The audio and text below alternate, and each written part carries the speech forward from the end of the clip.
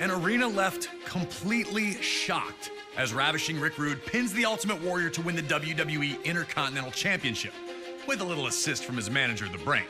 Hey, if the ref doesn't see it, he can't call it. Those are the breaks. With the crowd buzzing from the monumental upset, it was time for WrestleMania V to deliver its main event.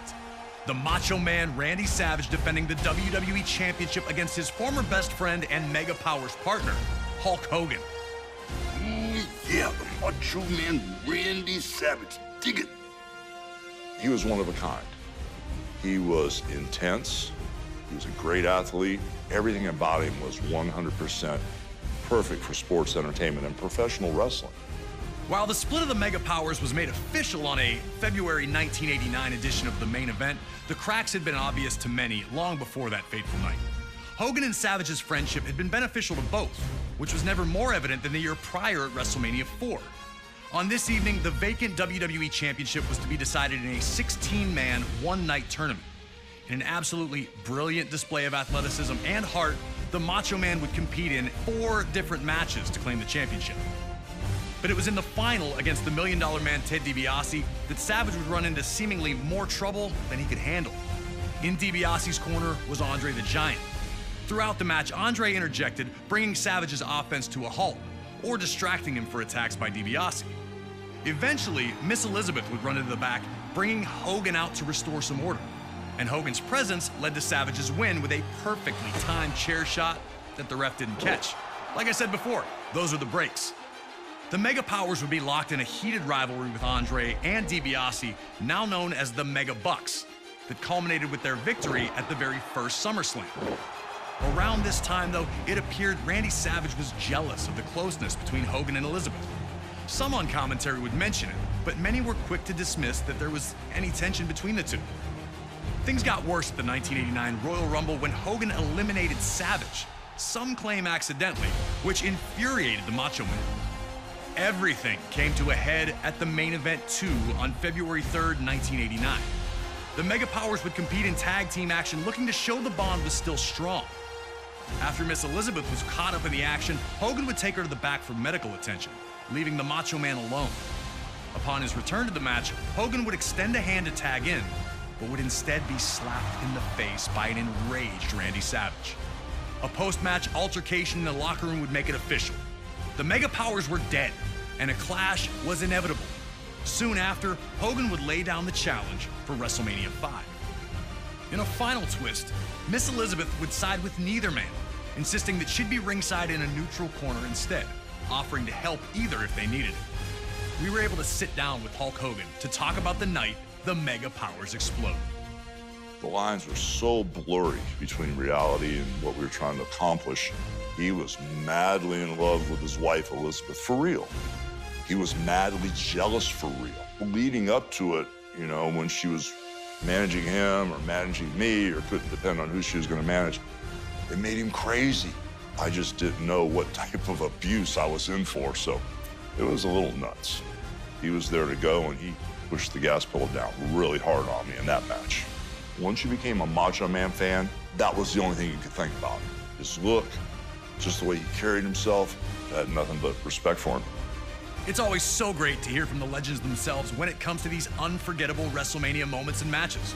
Thanks again to Hulk Hogan for his time. Now, let's get you into the middle of an intensely heated WWE Championship match where the world would watch the Mega Powers explode.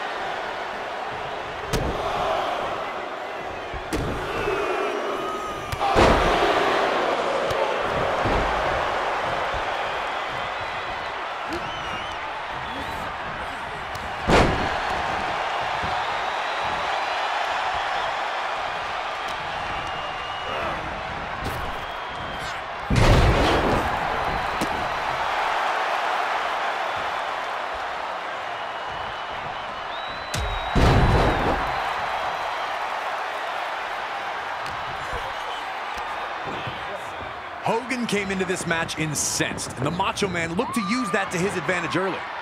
With months of payback heading his way, Savage was evasive and defensive to the bull rush tactics of Hogan, appearing to frustrate the challenger. Hogan had a look in his eye that night. You could tell he wanted to hurt Savage, and Savage also wasn't shy about using Miss Elizabeth to his advantage, flagrantly bringing her into harm's way to stop Hogan in his tracks. Savage was playing by nobody's rules but his own, and if Hogan was going to get any revenge, he'd have to find a way to keep his own temper in check. Savage was showing early on that his approach would be as chaotic as possible, and now a once rampaging Hogan had slowed things down, looking to restore some order. The Macho Man's actions sent a clear message that anything goes and anyone would be fair game.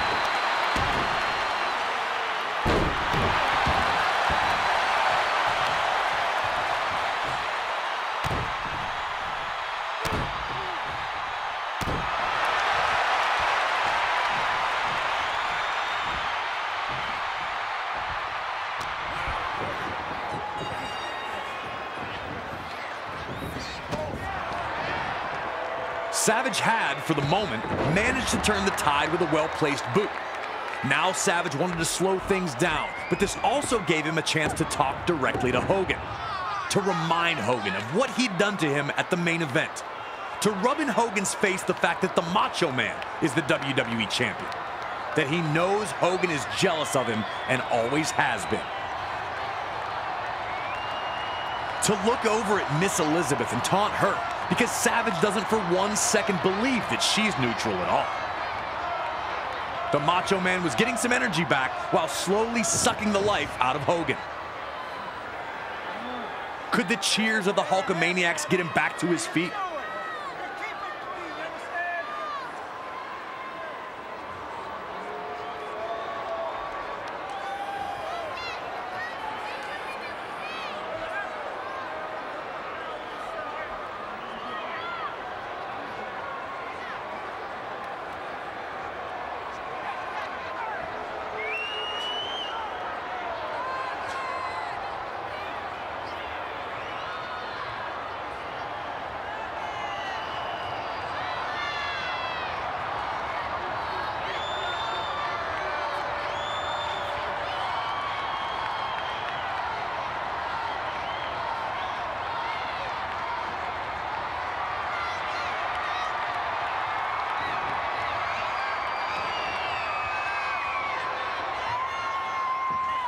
Hogan would get back on the attack once he broke free.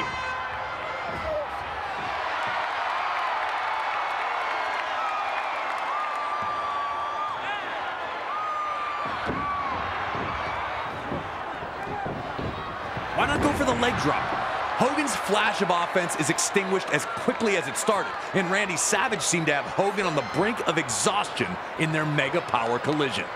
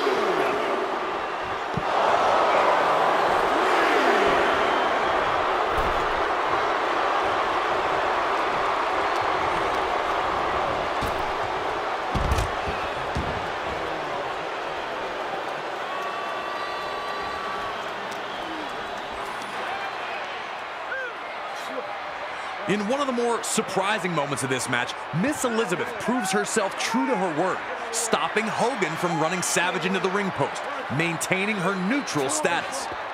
The Macho Man would take advantage of Hogan's reluctance. Once again, Savage showed no regard for the safety of Liz.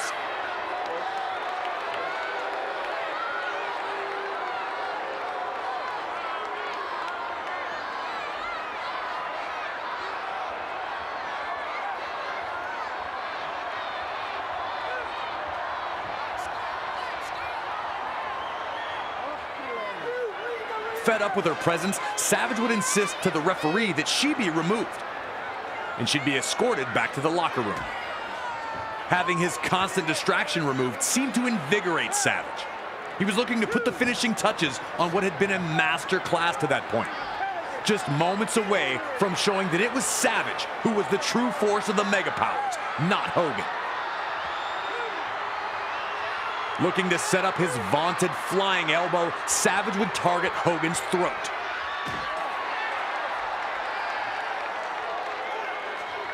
Hulkamaniacs knew to never lose hope, but it wasn't looking good for Hogan here. The Macho Man looked better than he ever had, seemingly on the verge of his biggest victory yet.